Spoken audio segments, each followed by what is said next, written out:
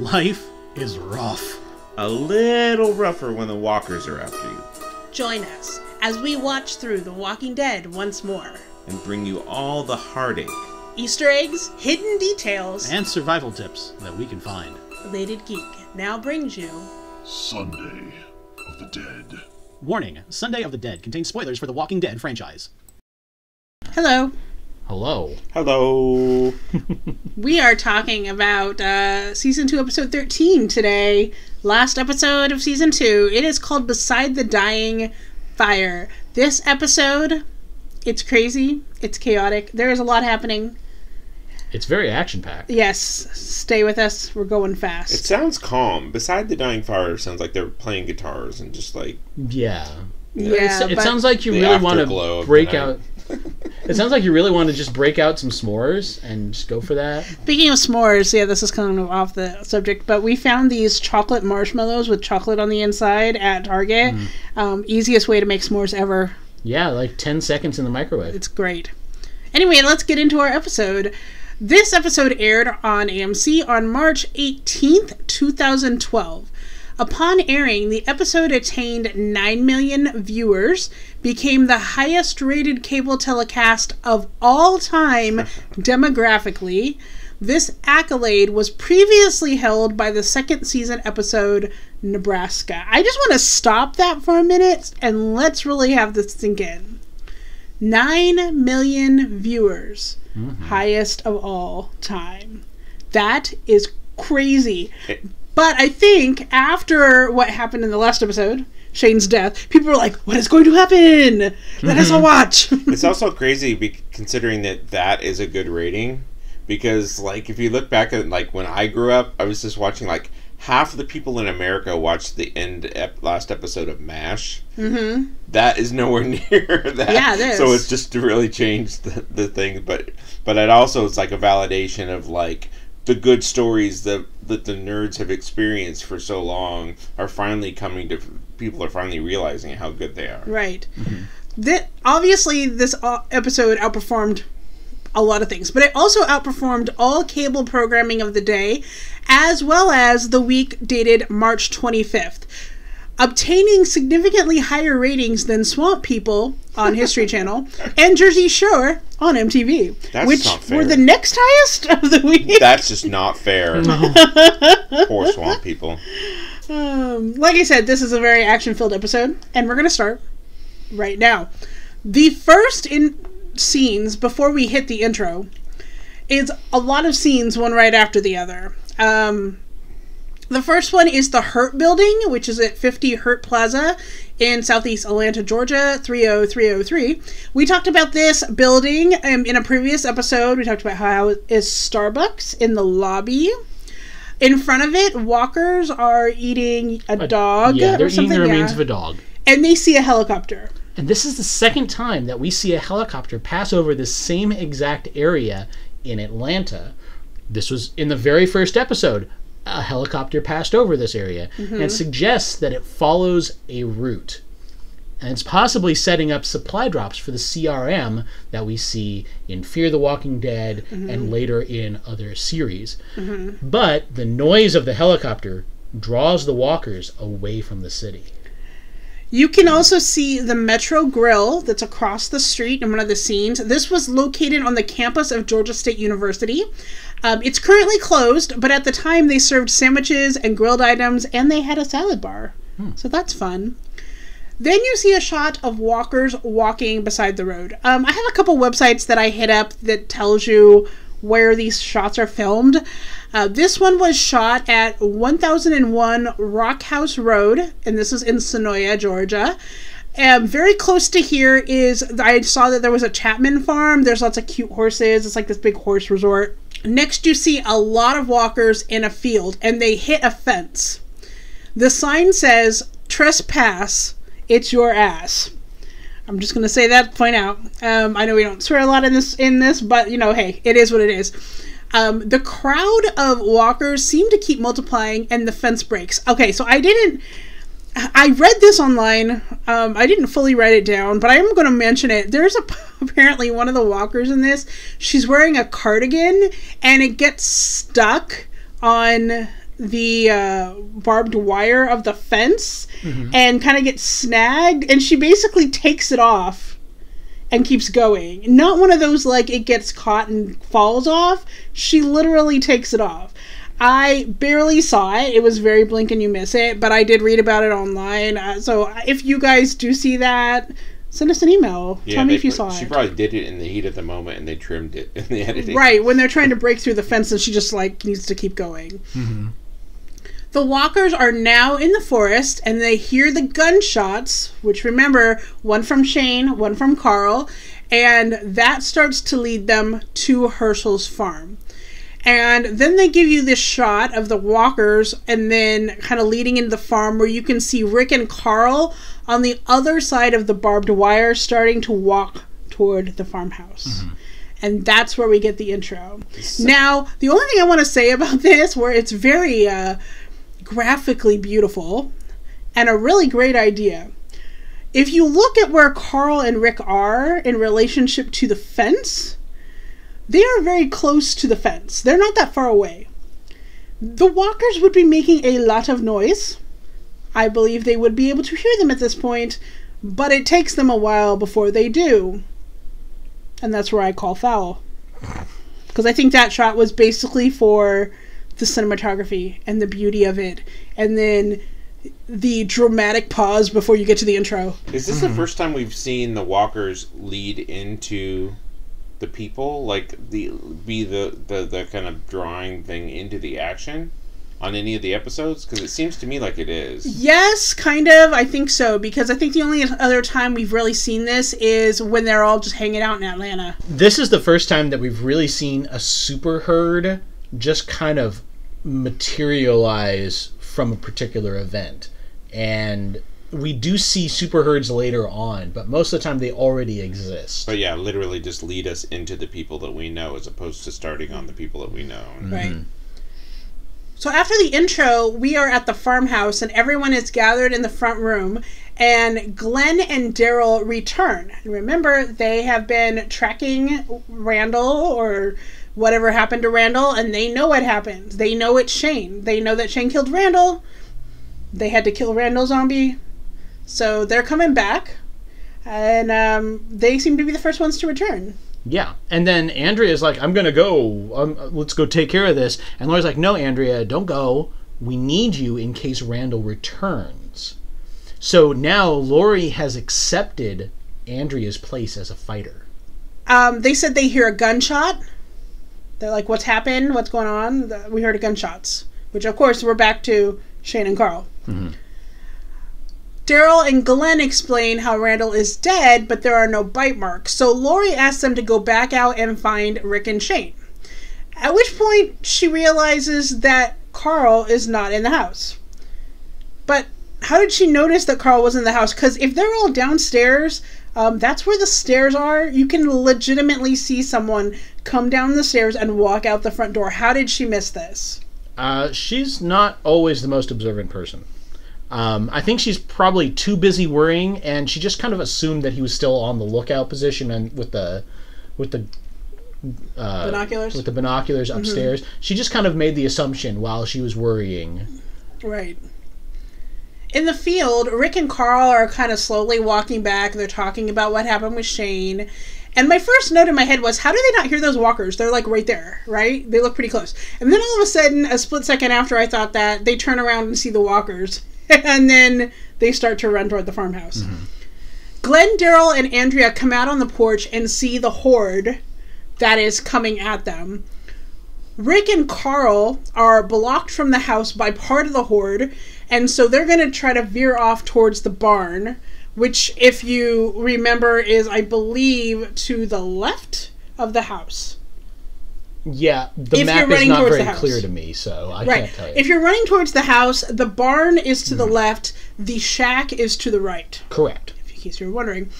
They barricade themselves in the barn, but the walkers are trying to break the door down. And at this point, Lori notices definitively Carl is not in the room. He is gone. At the farmhouse, they're starting to distribute the guns. And they're also distributing ammo, And so you can actually see the boxes of ammo that they're using. It looks like they're 9mm ammo. It's called Zeliger High Velocity. And I did some searching to see if I could find more information on it, and I can't actually find this brand. So I think they just kind of subbed in like a fake brand for it. Because, you know, who wants to be the official ammunition of the zombie apocalypse? Wait, everybody. Wait, why is this not taken yet? I did have a thought that, like, there are all these people going to be shooting guns and stuff, but honestly, the noise makes no difference. They're on their way anyway, they might as well use them. Herschel says it's his farm, and he's going to die here. He has no thought in his mind whatsoever of leaving the farm. I just love Daryl's like good night as any to die. It's like he's just always up for it. If it has to happen, it has to happen. And Daryl's like, less talking, more walkers. Let's do this. And yeah, like they're totally right that there is no point. There's no way that they're going to save the farm right now. At best, there are far more spooks than can be dealt with just guns. You need like explosives. You need grenades and lots of them. So at this point, they actually mention like this many walkers would just level the house, just walking through it. So the best they can hope to do is get all of their supplies into the cars and get out of there. Right. I think at this point we are in the barn, and Rick is starting to realize that it doesn't really make a difference. These walkers are, as you were saying, going to level things. So he thinks he's going to start with the barn. He starts to saturate the ground in gasoline because his intent is to burn it and kind of lead the walkers over to the barn so that they can either get away or something. I would like to make a point right now to remind you all that this barn did not exist on the land when they chose the spot to film. It was built specifically for this show, and what happens to it is not special effects, and we will get there. The walkers are starting to break through the walls. Rick tells Carl to go up into the barn loft and then drop the lighter onto the gasoline hay on the ground. So here's a little bit about how they did this. This is actually kind of fun. So Carl sparks up the cigarette lighter and drops it into the horde of walkers. I think Rick is kind of like hanging onto the rungs. The rungs of the ladder, right? So Greg Nicotero, the special effects director, used black panels to capture the elements of this fire. This enabled them to edit the flames onto the walkers. He reduced the chances of getting burned. The stuntmen put on several layers of flame retardant suits. The first layer consisted of a dry Nomex undergarment. This was followed by several layers of Nomex clothing that were gelled. Since the sequence was conducted on multiple occasions, the stuntmen were coated with gel containing cationic polymers. The last layer was a raincoat, which would separate the gel from the stuntmen's clothing and allowed them to be engulfed in flames for several seconds without injury. Now, what a lot of people might not know is what Nomex actually is. This is a fabric that, as it heats up, the fibers expand to the point where there is no gaps between the fibers. So if you take a Nomex fabric and you light it on fire, the fire will not go to the other side. The actual chemical reactions of the fire and the sparks won't go to the other side of the fabric. The heat will, but while you're wearing a Nomex garment, you yourself will not catch on fire. Right. I believe the Daytona guys, I think that you always see this white material that they're wearing over their heads before they put their helmets on. Same stuff. So in this case, when he drops the lighter itself is not lit. It does drop, and that is because they had to film this part where they were on fire quite a few times. This is not where they are going to light up the barn, so they had to do this part first before they did anything else, and they didn't want the fire to be out of control yet. They only wanted it to be controlled on the zombies' bodies. Let's go to the farmyard. This is where the action is really going to kick it up. We have a motorcycle, Maggie's car, the truck, and the RV. Remember, they're all right next to the house because in the last episode they decided to park them all right there. So it was very easy for them to all get in these vehicles. Daryl is on his motorcycle and he's shooting some walkers. So they all start to drive toward the barn, taking out walkers as they go. So remember, like we said, the barn was built specifically for this episode. So they really did light it on fire, and it did burn down. So this means that they had to shoot all of these parts all at once in real time before the barn collapses. Okay, that is to me a stressful situation right there, because you have to have there's 5 different vehicles and 6 or 7 different things going on at the same time. They had to have had multiple camera units, and I'm thinking they don't show any of the camera units. There's no oopsie, see the dude with the camera off in the distance. No, this was a choreographed scene of epic proportions. For a TV show, this is crazy. I mean, when I grew up in the 80s, we had a lot of action TV shows, Chips and A-Team and all that kind of stuff. That stuff happened more on TV, but at this point, that's crazy. And for it to happen on a small cable channel, I mean, they're really not that big a cable channel at this point. It's a crazy production thing. And I'm just thinking, they're going to the table read for this, and somebody goes, so how are we going to shoot this? All at once. What? Well, here's the other thing, is that it's 27 degrees the night they were shooting this, which in Georgia to me is kind of crazy. But the zombie's breath was visible.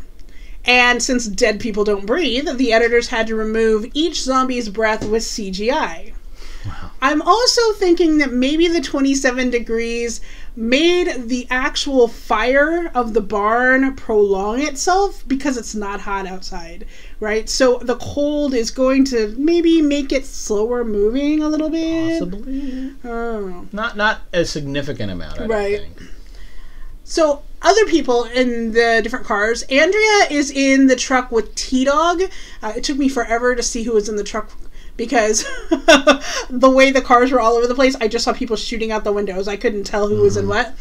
Glenn is in Maggie's car, and she is also shooting. Glenn is driving. Basically, it's just a zombie drive-by. It's we'll find out about the RV in just a little bit. At the house, Patricia, Beth, Carol, and Lori are there, and Corey. It's the new Lori Carl mix-up, Corey. Lori is screaming about how Carl's not there. She's starting to lose her head a little bit. She needs to calm down, take a breath. It's going to be okay. Look out. Maybe you will see him running across the farm. Okay, anyway. Look at the barn, Lori. No self-control. In the yard, so Jimmy is the one who is driving the RV, and he stops to shoot. And then the walkers bust through another fence. So Jimmy drives off toward the barn so he can pick up Rick and Carl, who get on the top, because remember they're up in the barn loft after setting the barn on fire. They get up on top of the RV. I think their thought is that they're going to just climb into the RV, but that's not what happens, because the zombies open the RV door. What? Smart zombies. What? No.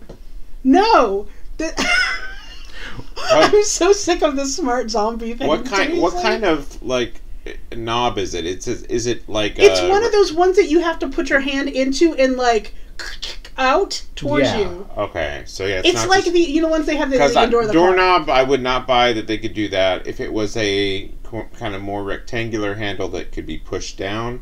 They're kind of constantly in scraping mode as they walk, so they could technically. It's not a down; it's a sideways. Yeah, it's like a car door, and it takes strength to open it. Yeah, I call foul. Do you guys want T-shirts? Yeah. I call foul. # call foul. Yeah, but that's the only answer, is that there is smart zombies. That just happen to be the ones right next to the RV? Yes. So poor Jimmy gets his leg bit and his neck. R.I.P. Jimmy. We barely knew ya. Rick and Carl, I don't know if they see what happens or what. I don't think they do totally, but they decide they're going to now climb down the back of the RV. And at that point, Rick can see all the blood splatters on the inside of the window, so he's like, yeah, we're not going that way. We're over here. So Glenn is in the car, and he's shooting. But like rather than shooting like out the window, he's like going around over the top of it, and he's using the roof to actually steady the aim because he's using a rifle. So rather than just being like from the hip almost while the car is bouncing all over the place, he's securing it over it so he actually has stability in the shot. Now remember, Andrea's in the truck with T-Dog, and she's just shooting. And she notices that they're going to run out of ammo soon, obviously. Yeah, and this is when they really start to prove, not just realize, that inefficient guns are in a zombie fight. They just really aren't. And actually, suitable. Mythbusters did a whole episode where they proved this. In this, they had a foam weighted axe and then a paintball gun and 2 different people using them. And they had a whole bunch of actor zombies attacking them. And in 2 separate sets of tests, the axe won. You survived longer and had a better kill count. Rick and Carl decide they're going to head off to the woods by themselves. Herschel is in front of the house shooting with a shotgun. Okay, so here's something else that's a little buggy. When firing on the walkers, Herschel fires a shotgun over a dozen times without stopping to reload. And I confirmed this. I actually sat there counting. He shoots 18 shots, then he stops to reload and shoots 16 shots. And shotguns generally only hold between 7 and 9 shells when it's fully loaded. Also confirmed, his gun looks to be the Harrington and Richardson Partner Pump Compact, which holds 5 to 6 shots. Mm-hmm. And it wasn't like it was a cutaway shot. No, it was continuously 18 shots. Mm-hmm. 1 camera shot. So, yeah. Continuity. Lori and Carol come out of the house because they're looking to see where Carl went. And Carol says that Lori has to just trust that Carl's okay. Especially after she just lost her daughter and had to just trust that everybody would find her. She learned her lesson. So Lori, Patricia, Carol, and Beth start to run off. Looks like towards a vehicle or something. And Patricia, who is the last one, like behind Beth, gets caught and bitten while Beth is still hanging onto her. And Beth will not let go. So Lori grabs Beth to get her to let go of Patricia and just let her go. Because otherwise Beth is going to get bit too. It's just kind of crazy because Patricia and Jimmy were almost like cast as extras that they knew that they could just use as cannon fodder later. Mm-hmm. Yeah. Expendable.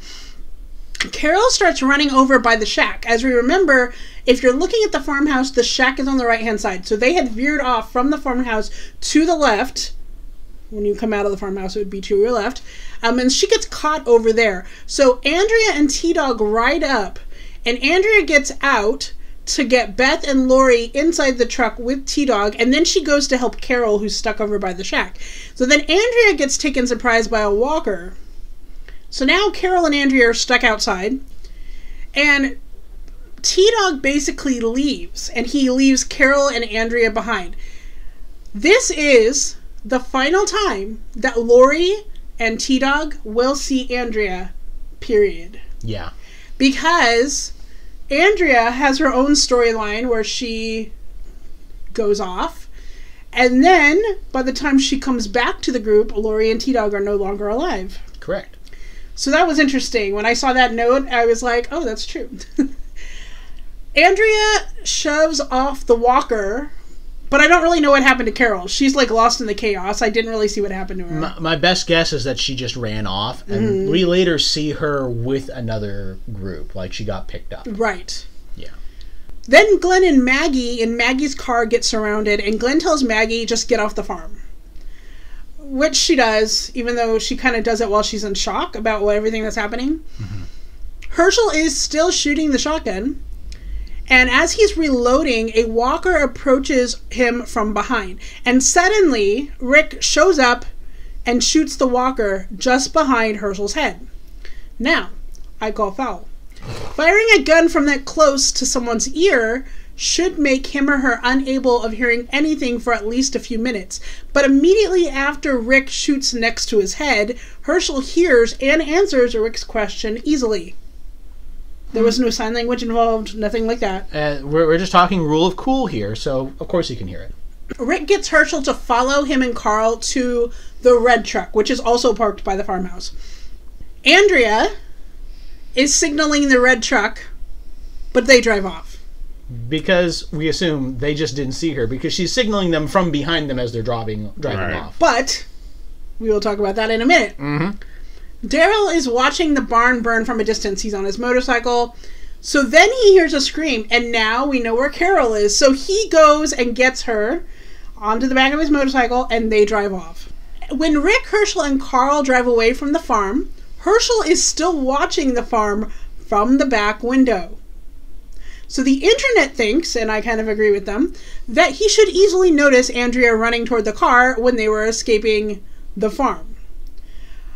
I do agree with this, but I don't totally agree with this, because it is dark. And she is surrounded by walkers when that happens. Right. Like, there's walkers kind of going all over the place there. Right. There's also a question of faculties as well.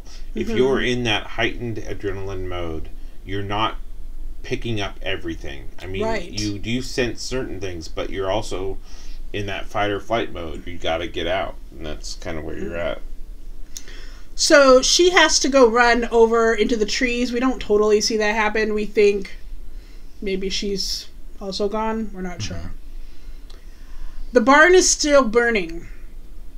If you watch it when it starts to collapse, the walkers are surprised and they look back at it. There's a couple of them that look back at like, what?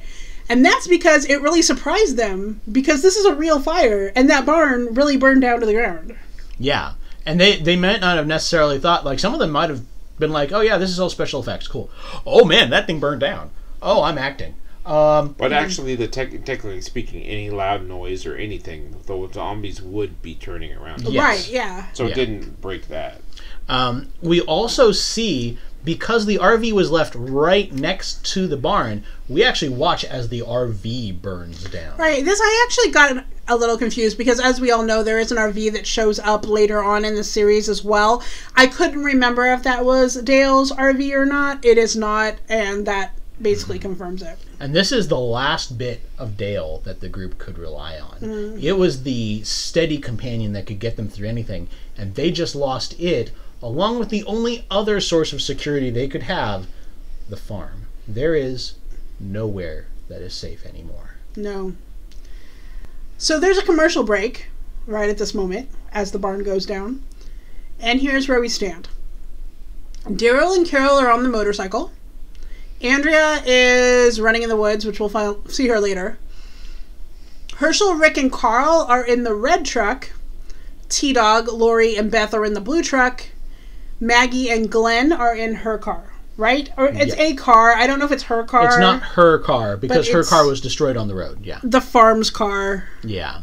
And they're all kind of like, what are we going to do now? Where are we going to go? Where is everybody else? We don't know. And this is just a, what? Kind of rhymed there. Oh, good. Good. I'm a poet.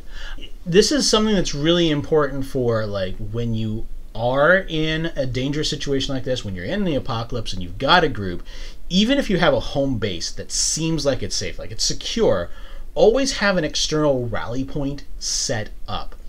Like, even if you have, like, just some evil villains that come up, or you have a super horde that's coming, you need to know where everyone's supposed to go and all the different ways you can get there. Can you tell that Marshall was trained on emergency protocol of a attraction? We called it a muster station. Yes.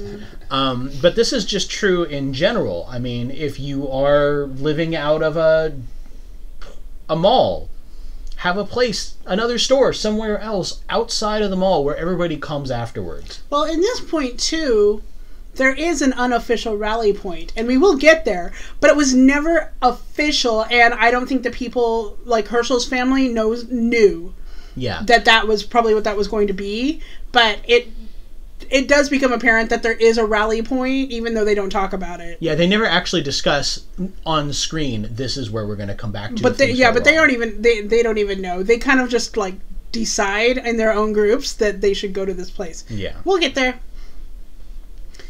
So we're now in the forest, and there's Daryl. He's driving. He's maneuvering the bike past the walkers, weaving in and out. Very, very good.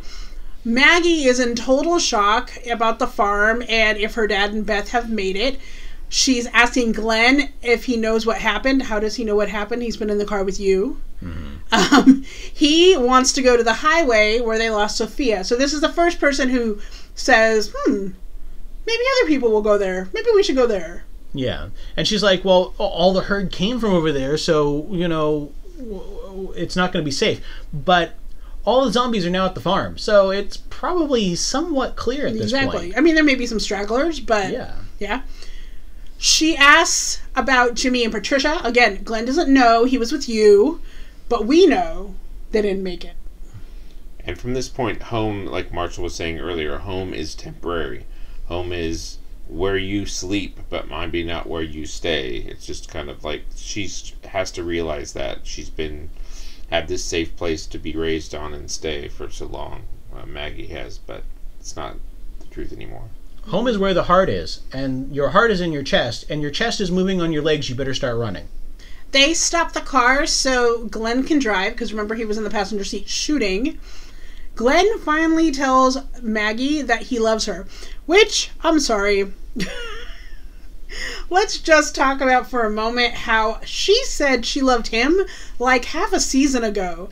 And has that many things really been happening that, when given the opportunity, the only opportunity was when they've had this life-threatening, earth-shaking thing happen to them, and not when she was putting his items in her room? But Laney, it's like Speed. It's like the end of Speed. Oh, right.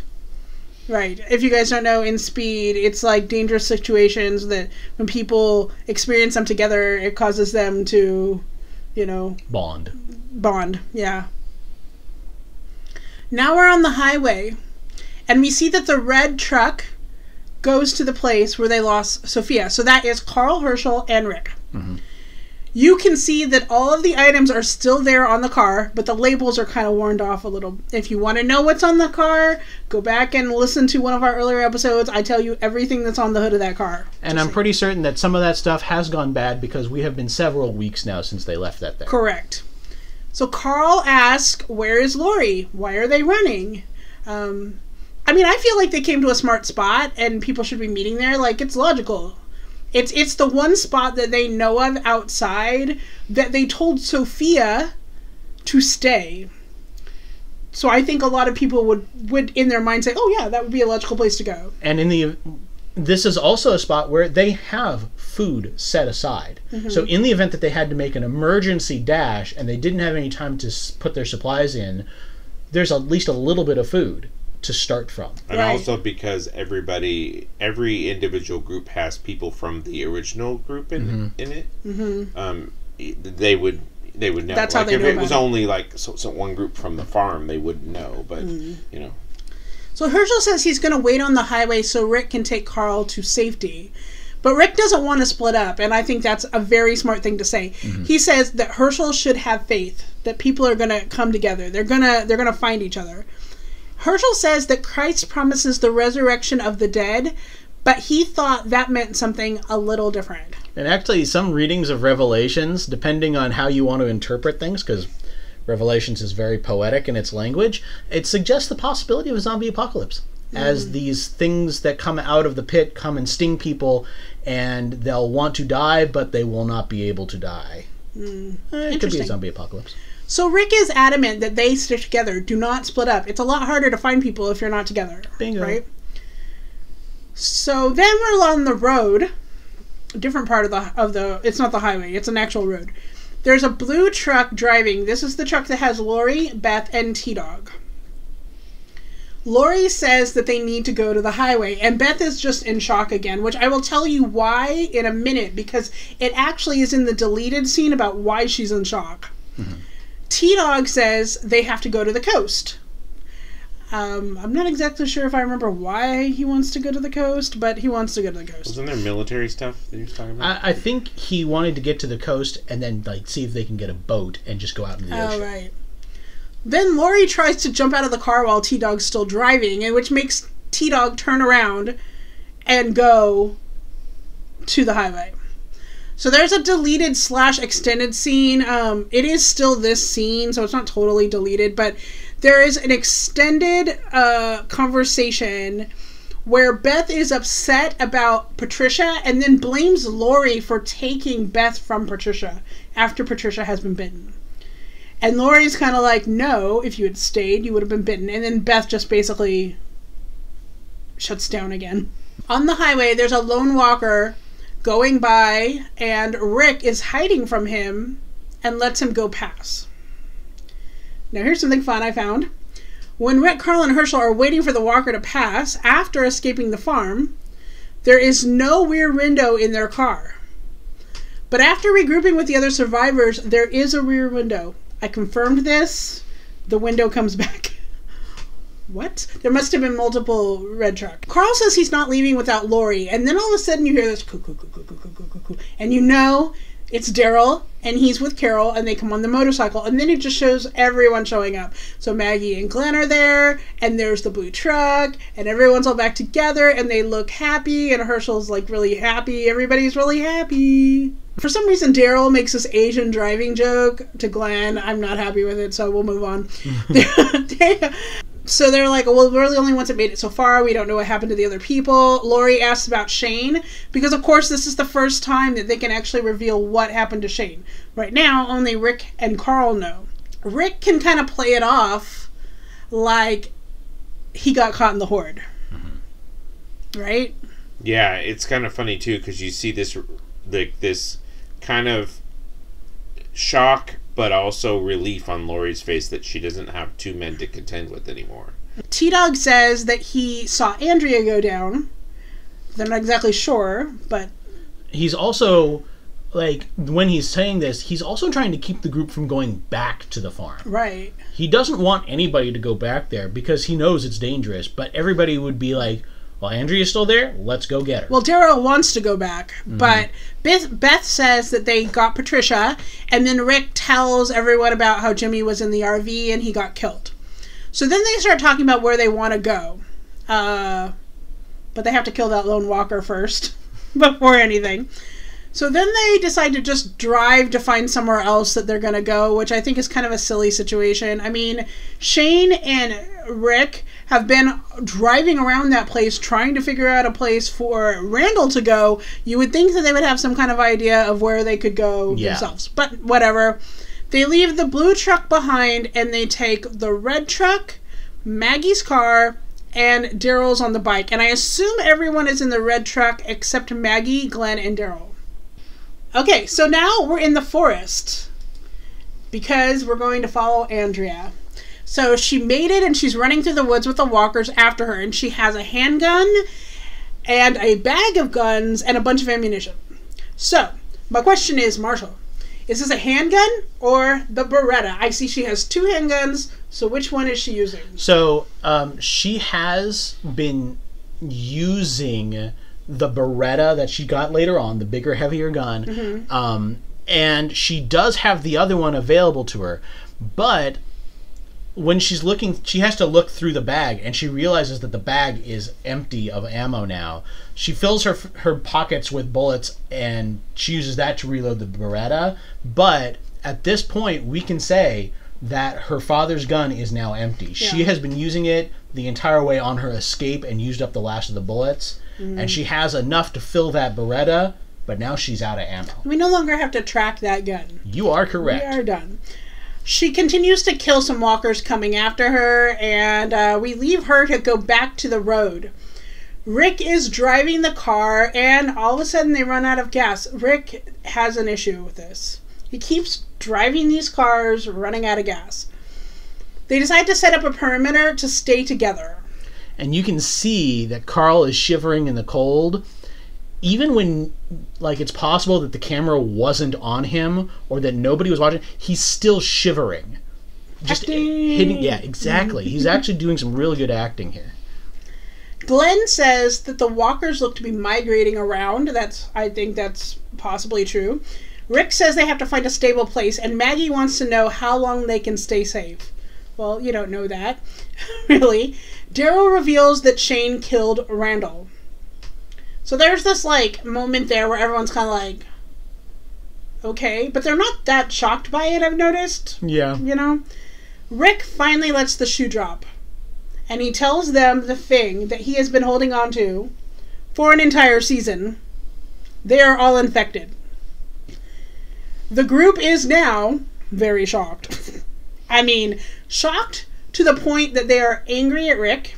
They are now starting to mistrust Rick and starting to turn against him, which really isn't that big of an idea, like, really that big of a deal? I don't think so. Like, if somebody was to tell me, hey, we're all infected, if any of us dies, we come back, I'd be like, that's helpful to know. Shoot the head on everybody. Yeah, Got but it. that's from a place of logic, not a place that they just came out of trauma. Yeah.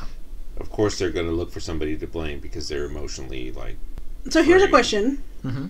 If Dale was still there, would he be the one person to be like, guys, it's not that big of a deal? Yeah. Yeah. A little note about this location that they are at, where they're having the fire. There's like a little, like a cliff area, it looks like, and then there's like a little like walled off area where they're sitting around the campfire. This location has a tour that you can take, and where I found this, the last time the person wrote about it, he said it was $10 a person. And there's a number you can call. It is located at 1843 Elders Mill Road in Sonoya. And it's like I said, stone structures, there's a waterfall, etc. I think this is like remnants from the Civil War and a small dam that is holding back a lake. That's what we're looking at here. So then there's a scene where Rick is kind of with Lori by themselves, and he tells her that he killed Shane.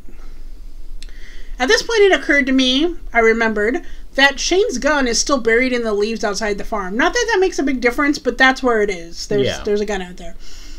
Rick tells Lori that he figured out that Shane was trying to lure him out by himself to kill him. And Lori is trying to process this.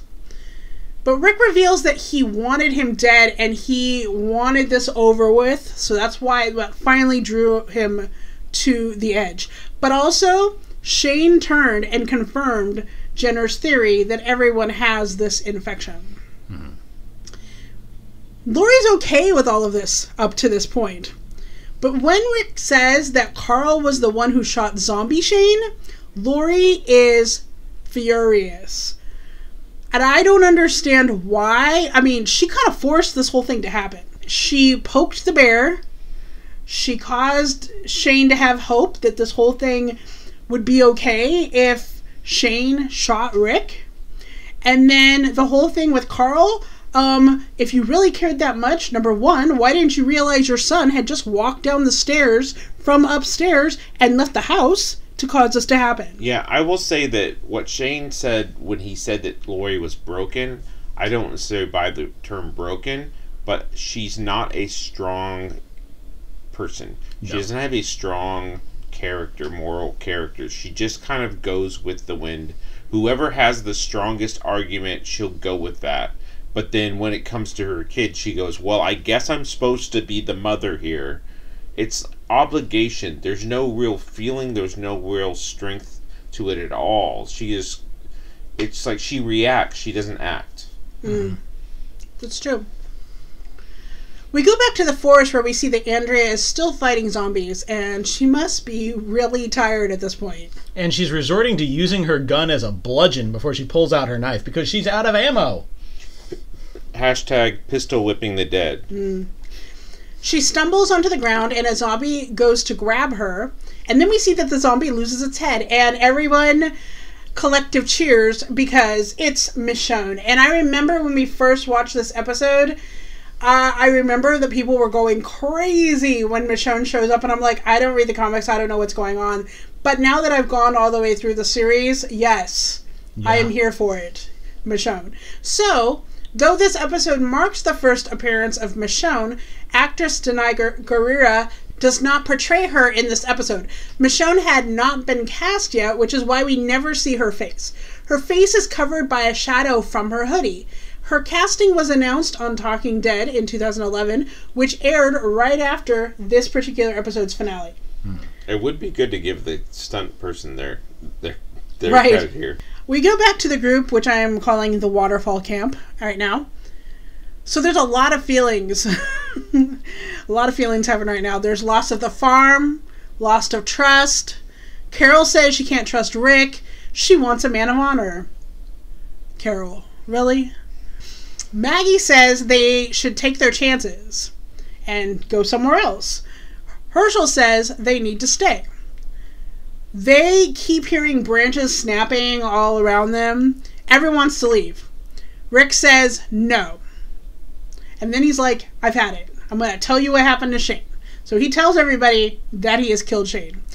Again, Rick, not the best idea here. They already don't like you right now. Mm-hmm. Maybe telling them that you killed someone who was alive when you already said you don't kill the living is not really giving them the best opportunity to trust you again.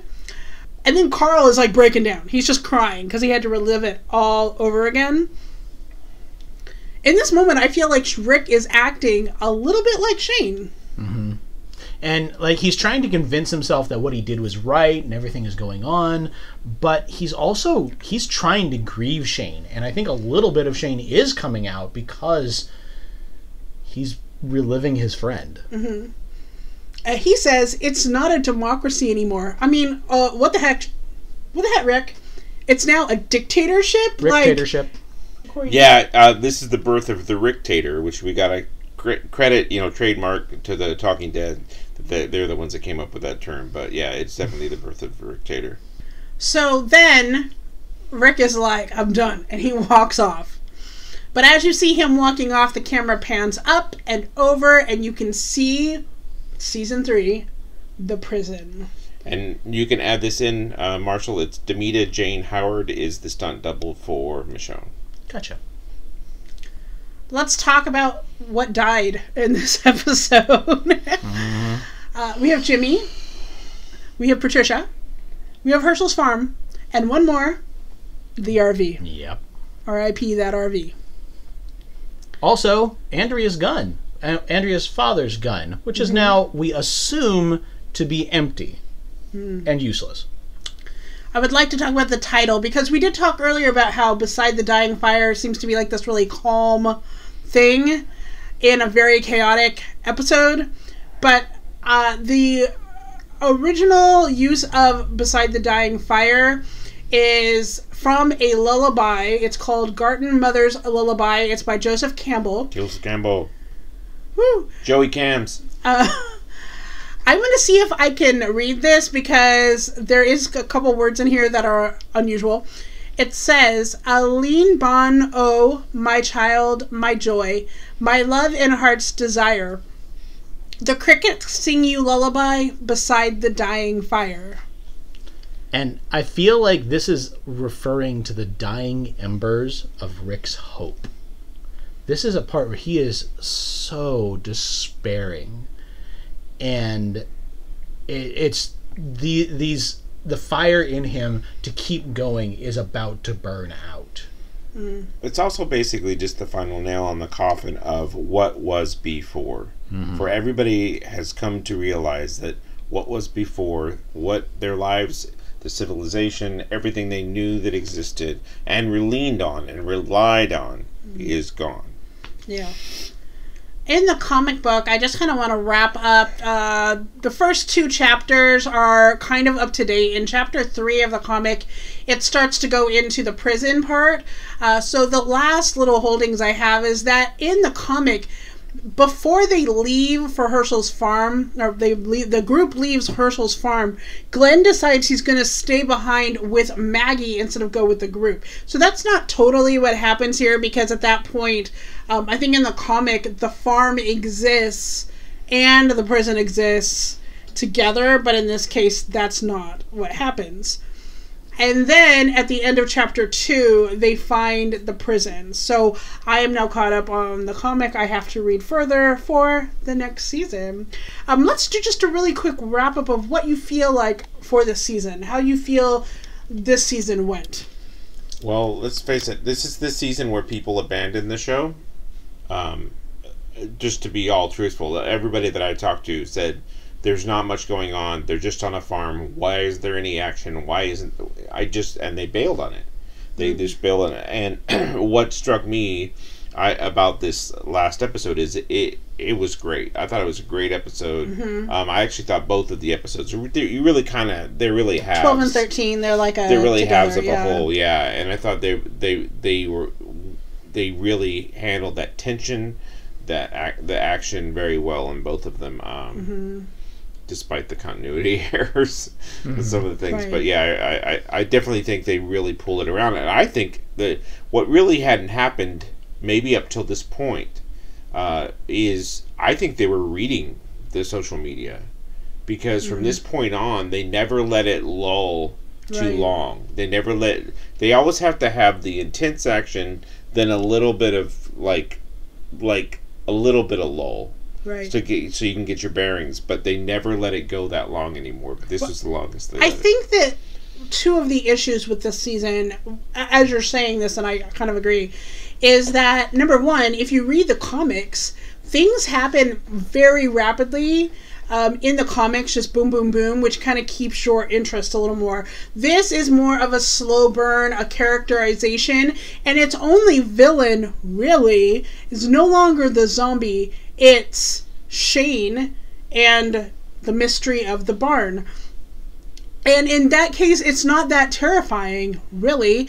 Not until you get into season 3, where you get the governor. Do you really start ramping up these villains that are truly sick, disgusting, terrifying people that make your skin crawl because it's a human and not a zombie who is the villain? Right. And that's what you really see. Like in season 1, the enemy was the zombies. Season 3 and going forward, there's always an external threat. There may be some drama inside the group, but there's an external threat. Season 2, the threat was entirely internal. It was entirely human drama. It was baby mama drama, basically. That was driving this plot.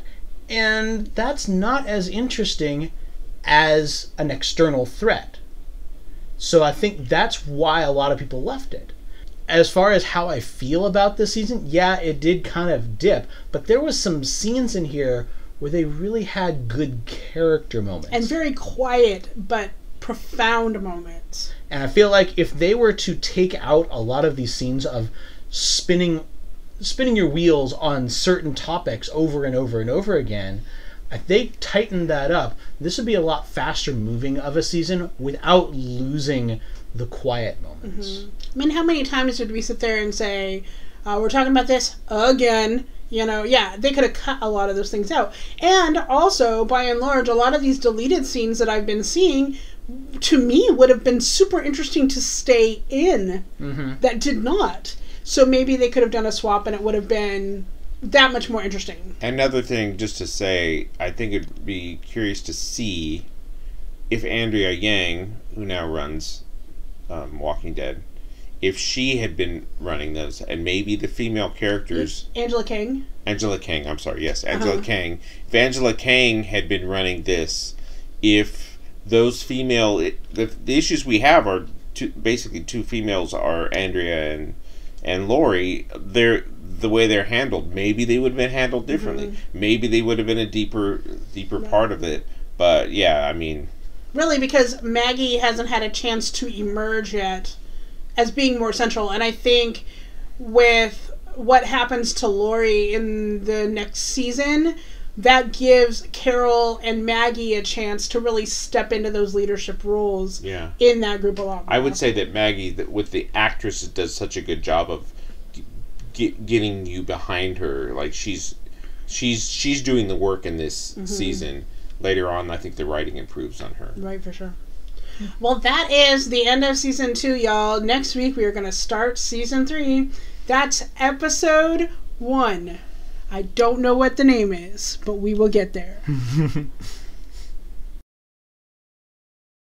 Thank you for listening to Sunday of the Dead and exploring each episode with us. If you have any interesting facts or details about an upcoming episode, feel free to email us at share@elatedgeek.com. We want to bring you new and exciting geek-worthy content. If you want to help, please consider donating to our Kofi account. The link is in the show notes, and every donation is accepted with total appreciation for your support. Follow us on social media for more of our geek obsessions. Find Laney on @ZaineyLaney or me @OneTrueHazard. For updates, keep an eye on @AdelaideGeek on Instagram or @AdelaideGeekTweets on Twitter. Or go to our website at www.elatedgeek.com. Links for these are in the show notes. Until next time, Geek out.